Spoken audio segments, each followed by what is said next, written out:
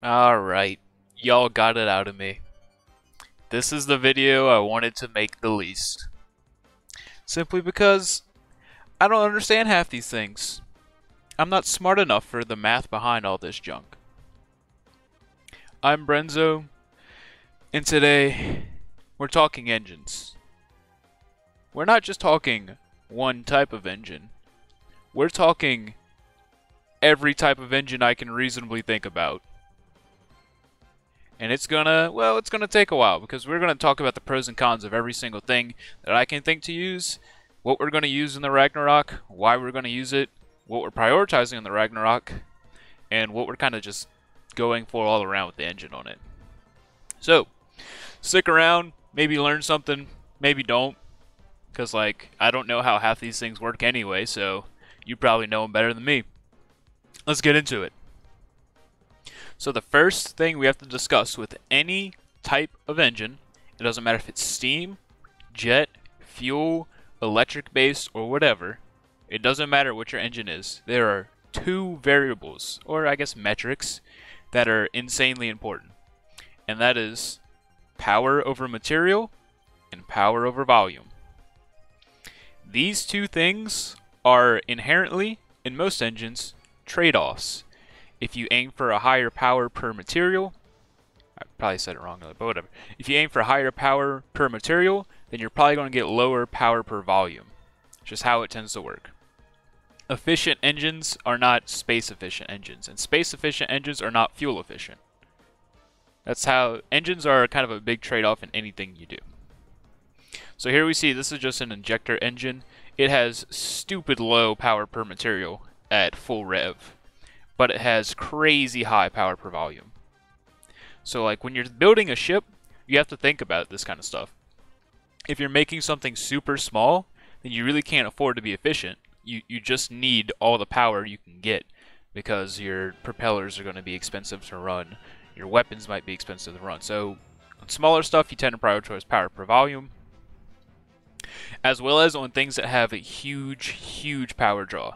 Power per material is better to prioritize when you're trying to make something that can cruise on as little resources as possible, or can stay in a fight for a really long time if you're trying to out-material the enemy. Things like that. So these are the most important things we can focus on in engines. Obviously, how to get power per material? Well, it shows it to you. It's just power divided by material per second and volume taken. Pretty simple stuff. So, let's start with fuel engines, my least favorite.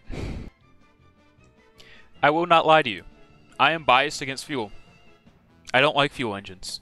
I liked them back when they were first implemented in the game and they were super easy to make, but then they added steam and jets and a whole bunch of other stuff, so I've kind of fallen out in the fuel meta. I know that there's two main ways to make fuel, and we'll discuss them as we go down this row, which is low RPM with a lot of superchargers, or high RPM with a lot of turbos, as well as staged engines. Stage engines are wizardry that I simply cannot build, and I will not be talking about stage engines. If you don't know what a stage engine is, with fuel engines, turbochargers get benefit from how much exhaust gas is running through them. So if you have 3 engines in a row, and they all feed their exhausts into the next engine, then as you go down the lines, your engine's going to get more and more efficient because it's reusing that exhaust instead of wasting it. It's just a quick rundown. So, let's talk fuel. The simplest, the easiest, besides injectors, because injectors are just plug and play, is supercharger spam. Now, obviously this is not great supercharger spam, but the easiest way to make an engine that is crazy efficient is to put down a fuel engine and generator. Oh, wrong button. Put down some cylinders and cram the thing with superchargers on your carbs.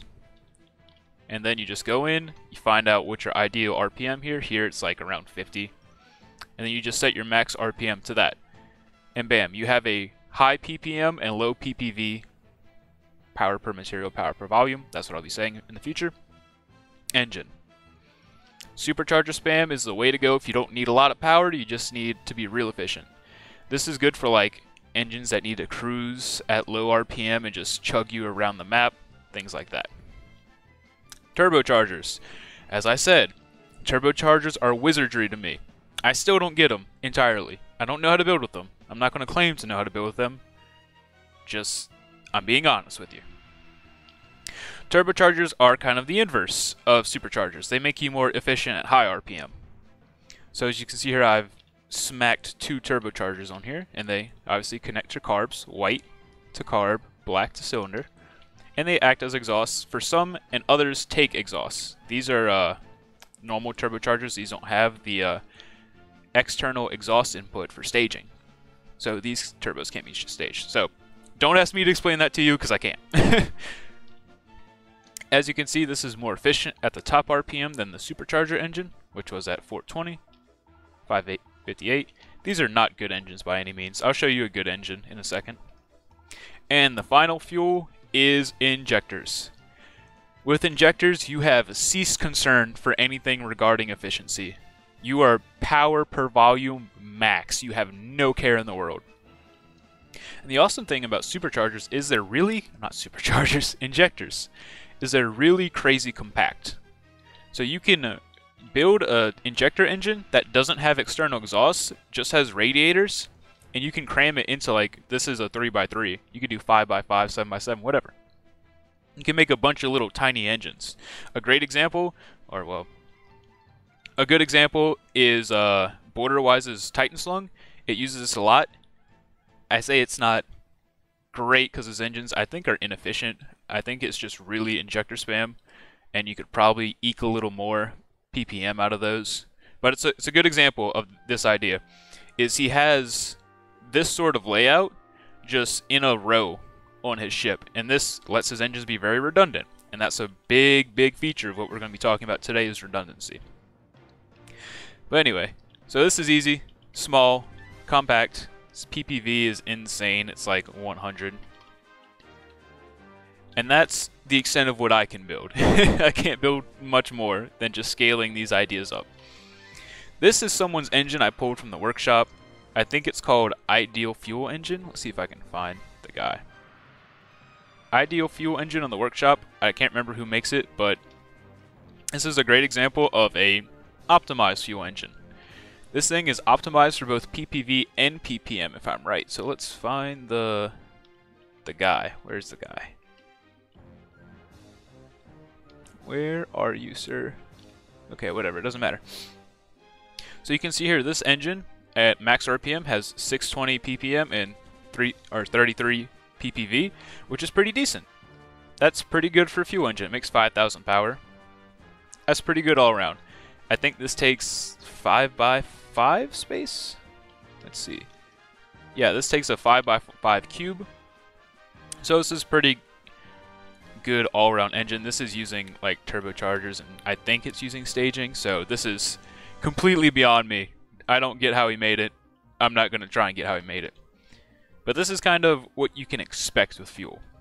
Now, you can get fuel into astronomical PPMs. You can get fuel up to, like, I think people have seen 12, 1400. But that involves a lot of supercharger spam and things like that, which is not what I want. I need a lot of power for the Ragnarok. Speaking of a lot of power for the Ragnarok, I have the math somewhere. So let me just run this real quick, because I want to talk to you about budget before we keep going. The Ragnarok is a big boy, and it has a big railgun, it's going to have big lambs, has big motors, and it's going to have shields everywhere. The Ragnarok probably needs somewhere in the range of 120,000 power. This also includes energy draw from the railguns. That's a lot. That's a lot of power that the ship needs. And I kind of can't afford to build a lot of fuel engines which aren't very redundant to achieve that budget. So that's what we're going for here. We need to hit something that we can have. Here are my qualifications: 120 reasonably and good redundancy. So why am I not picking fuel engines? Well, they're not very redundant. This is the only type that's redundant, and it's not very power efficient, which I want a bit of both. This is good. This is great. This just doesn't have the option to go high PPV, and it's not very redundant at all. So let's say this gets hit by any explosion. Alright, let me just tune it down to like 5,000. That's not a 5. If this gets hit by any explosion, and oh, I have God mode on, duh. Any explosion, it's gone. Pieces are gone, it's not coming back, and we lost that power. So if you have something like that scaled up and you don't have them in segments, like the Titan Slung does, then you're just gonna lose your engine power if you say have like a big single engine. So I don't want to do fuel on the Ragnarok. I just can't foresee it working. I can't see a way to easily get like higher than 600 ppm on an also good PPV motor. So I can't do fuel. I'm not picking it. What about the others? Well, there's not much left. Let's get into them. Side note, how to test your engines. First things first, make sure you're pressing F5 in Designer to give materials so you don't run out. Make sure you have some amount of resources for everything. This includes fuel access, batteries, and actual materials. And then just go into defense. Grab a signal jammer ECM, crank it to 20, and this puts all your engines under full load. Why do we want our engines under load? Because engines like steam and fuel have stable power levels. Fuel stable power is determined by its by its temperature, and steam stable power is determined by, I think it's how much pressure it receives, and then how much like kinetic. There's a lot of math in steam, but just know that steam and fuel have stable power, and in order to see what that stable power really is, just grab signal jammer ECMs, put them at full power until you see in the bottom right of the screen that your power available has gone to 0. And this means all your engines are under load and you're properly testing them. Without this, you can't even see how efficient your steam engines are, so make sure to do this. This is super important. Okay, on to the next. Alright, so what are our English is so weird, our alternatives for fuel? Well, an easy one is electric, pure electric, using electric engines and RTGs. RTGs are basically free power, except they have a material cost. So like the biggest RTG is 5,000 and it's 405 energy per second. So there's some math that people have done, and RTGs are actually the most efficient power source in the game, but it is over time. If you have a ship that, say, will never see active combat, so it doesn't have big power draws, it just needs to chug around the map like a cargo ship or a satellite, then RTGs are phenomenal. You pay once and you get free power forever. I think it's once you pass like 30 or so minutes of power usage is like RTGs become like infinitely more efficient than anything else in the game. But RTGs and electric engines suffer from not being able to deliver large power when under like combat load. So we won't be using electric engines, obviously. And with electric engines, in order to increase the available power from them, as you can see here, this has 1900, you need more batteries. So I think it's per like 9 meters of volume, you get like almost 700 power. So that's not that great. I don't know the exact math on that, but I know it's not great. It means your ship will be full of batteries. So electric engines and RTGs, good for cargo ships, kind of bad for everything else. There's other options for electric engines, which we'll talk about in a second, but you shouldn't really rely on electric engines, God, English, for anything other than backup power. They shouldn't be your main power source. Custom jets. Custom jets are fun. You would think, oh, custom jets are things for planes and airships. Why are you talking about them in a boat video? Well, my children, who are oh so unwary and unknowledgeable of the wonders of custom jets. If you put custom jets in your superstructure, you can make the most efficient engines in the game. How do you do that? Custom jets, if you use a ratio of 2 compressors to 1 combustor, or even 3 compressors to 1 combustion chamber? That's the word. Then you get an astronomically high ppm. As you can see, this one is 950. 950. I don't think there's many steam engines that can beat that. Its PPV is pretty meh, but like this is easily one of the most efficient engines in the game. The only drawback is it has to be above water. They have to be in straight lines, so if you need big power, you're going to occupy a lot of horizontal space on your ship. And they're not very redundant. If you get hit in any part here, your custom jet's turning off. Also, when you're doing this, just make sure you have a generator. This is what allows you to do this. You can tell it to generate power or energy. Set your thrust fraction to 1 so that all the thrust gets used for power, and that's how you do it. So these are very good for efficiency, but not very good for redundancy, or for like, if your ship sinks, you're screwed. Game over. You're not getting power anymore from that, and you're just going to sink even further. But if you're trying to just get some like auxiliary, like super efficient power, custom jets are a good bet. Steam turbines. These are like all the good of electric with all the good of steam combined.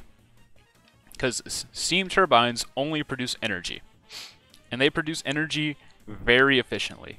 So this is a medium, which I don't think is the most efficient steam turbine setup, and it produces about 792 energy per material, or ppm. It's the same thing. This is really good. Has decent energy per volume, only a little better than the custom jet. And these things can make a crap ton of power. Crap ton. You can make them short if you want more PPV, and then you still get decent ppm. Like you can make a turbine that looks like this. You grab your generator connector, turbine middle, pipe connector, and you slap a boiler on. So like this is now really, really good at PPV, but pretty bad at what's it called? At PPM. But this can generate you a lot of battery power. This is really good if you have a lot of rail draw and you need to generate a lot of what's it called? Energy, but you don't want to siphon energy off your main engines. So these work great as auxiliary energy generation. As you can see here, this is stabilized, so it's kind of half the ppm, and then not quite. Oh, never mind. Okay, I'll let it update. But as you can see, you can make these pretty strong for how big they are. And these also have the same drawback of RTGs and General Electric engines, where if you want these to be your main source of power, you need a lot of batteries, which sucks. So I can't advise using these for main source of power, but these are excellent, excellent auxiliary sources of power. And this is what we'll be using for the Ragnarok's auxiliary power, is steam turbines. And finally, of the engines I can think of is steam pistons. So I'm not going to give you the full college class on steam piston theory. I'm just going to give you a quick rundown of how they work. Steam boilers create pressure. Pressure should always be 10 at the beginning. If it's not at 10, add more boilers. And pressure feeds into the input of a pipe, or a piston. Here you can see the star is the input and the circle is the output, right? So steam pistons are best done in things called stages. A stage is a setup wherein you have 2 or 3 steam pistons. This is in the case of small and medium. We'll talk about large. That all feed from the same input, like this. And then it cuts off. And then what you do with this is you take the steam that's outputted, because you can see here, output pressure is 5.4, and we reuse this.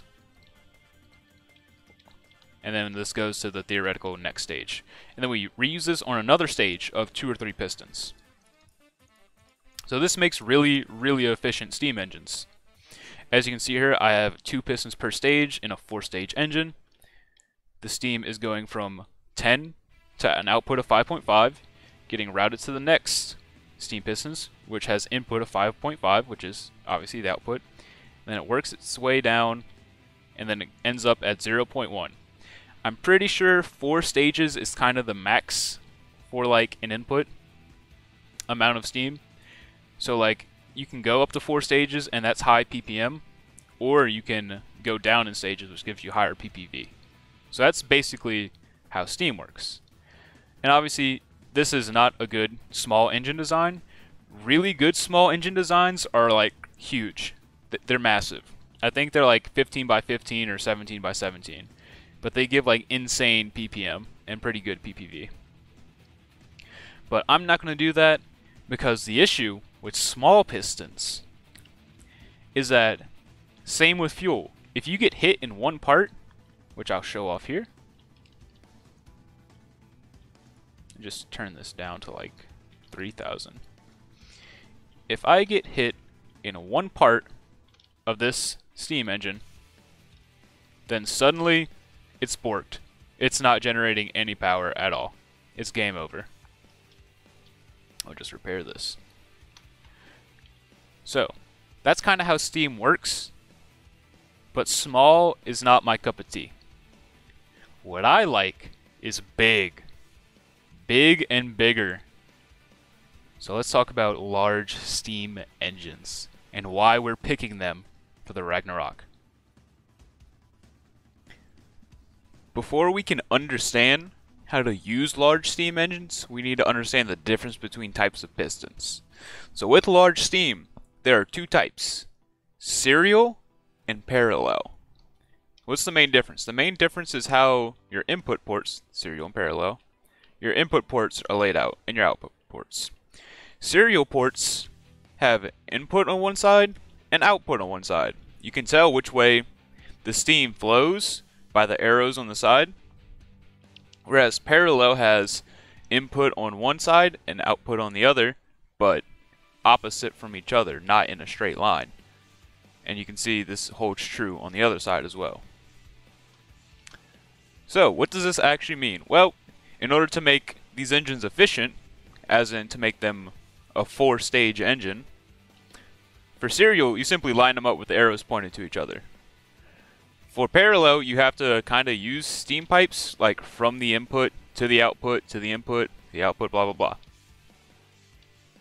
But when you line these engines up, or say if you line parallels up like you would serials, you don't get a staged engine, you get a very, very powerful engine.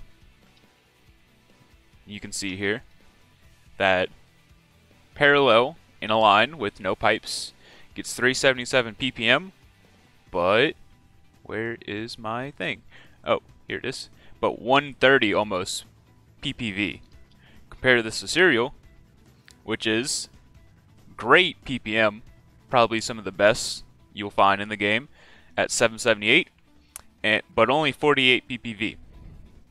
So serial, when lined up like this with no pipes, is more efficient, and parallel is more power volume efficient.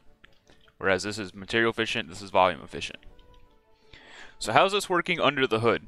Well, if you think of these engines as the same way as small engines, this is a serial engine, or serial piston. There's one input, and the steam goes from the input through the piston to the output to the next piston. But when you do the same thing with parallels, there's only one input. You can assume there's a boiler here on both of these. And these 2 pistons get equal distribution of that steam. This is because the inputs are all interconnected, so they all get the same steam pressure. You'll see here that the pressure gets lower and lower here. Eventually it's outputting 0.1, whereas these all have the same pressure. So this requires more steam, more materials, but creates a lot more power. This requires less steam, less materials, creates a lot less power, but more efficiently. So that's the basic gist. Someone who's like a steam scientist can probably explain it better than me, but just know that if you're lining your engines up, parallel is PPV, serial is PPM. That's the main thing you gotta know. Oh, and side note, just like you can get parallel to be PPM efficient, this one is 780, which is par for the course because these are made into stages. You can also make serial into PPV efficient by just kind of routing steam through them equally. And as you can see here, this is PPV efficient. So they're at the end of the day the same thing, they just have different input locations, excuse me. So here's just a cool idea of something I invented. Well, I didn't invent, but I created it. Here is a hybrid staged engine. So this engine uses serials, but these serials are, instead of being 4 pistons, or rather 4 stages, this is a 2-stage setup and then 2 of the 2 stages, because each piston acts as a stage rather than a piston, like here where it's 2 pistons, but this is a stage, these 2 is a stage, these 2 is a stage, these 2 is a stage. Each piston is a stage. But anyway, so this is a hybrid setup. What this does is, I guess I ran out of materials, whoops. Is this engine can either run in pure serial format like this and get 770 something. Let's see once it spools up. Yeah, about 770 something at full load. Or using steam valves, ACBs, and naming. If this thing detects something in combat, so we'll spawn a Marauder. Just make sure it doesn't kill us. You can see here that now we're generating a lot more power. And this is like middle ground power, which is not bad. That's because it's 2 stages per section. I guess that's what I should call it, it's a section. So basically what happens is once we detect an enemy, then instead of going straight through, because this valve is open when there's no enemy detected, and this valve is closed, and this valve is closed, so that means the steam goes straight through and it's serial. When an enemy is detected, this valve opens, steam goes through these 2, acts as a serial, goes all the way down here, this valve opens, and goes through here. So this kind of acts like, you know, two-stage serial engines, which generates a lot more power per volume than just one. I don't think I'm going to use this on the Ragnarok. This is a very cool idea. This is actually probably like the best of both worlds with PPV and PPM. But the issue with this is it's not that redundant. So like just having pipes on steam is kind of a bad thing if you're using large, because like these things have a lot of health. These steam pistons, let me pull it up. So these have like 9,000 health and 30 armor class, cranks at 5,440. Like these things are beefy. They don't take a lot of damage. But steam pipes are not so beefy, like 100 health and 20 armor. So let's say I take a hit here, and well, I guess I should actually hit the pipes. Oh, nope, it's because I'm not doing enough damage. Oh, my freaking god mode's on, that's why. Durr. Okay, let's say I take a hit. And I get hit in the pipes, and suddenly my engine is once again borked. But, let's say this guy takes a hit. He doesn't care. He keeps chugging along. You have to destroy an entire piston, which is a hard ask, to take this thing down. And even then, as long as some pistons are still running, you will still get power. So that's why I think if you're going to use large steam, and you know you're making the trade-off of you're gonna devote a lot of space to large steam, you should make it as redundant as possible. So I'm going to go with versions of steam, large steam, that have no pipes, but I'm going to use both serial for cruising and parallel for combat. So I think with just a 3-piston parallel, or 3-piston per side parallel, we get 80, and with a 4-stage serial we get like, I guess 8 pistons and 4 stages, we get almost 30. So like that's well over 100,000 in just pure power, which is way more than enough for the Ragnarok to handle. And it's kind of ideal, in my opinion. We get the best of both worlds. When we don't need a crap ton of power, we just turn these off, and then we just run on these to power our engines, or our propellers rather, and we cruise around the map at a comfortable like 780 BPM.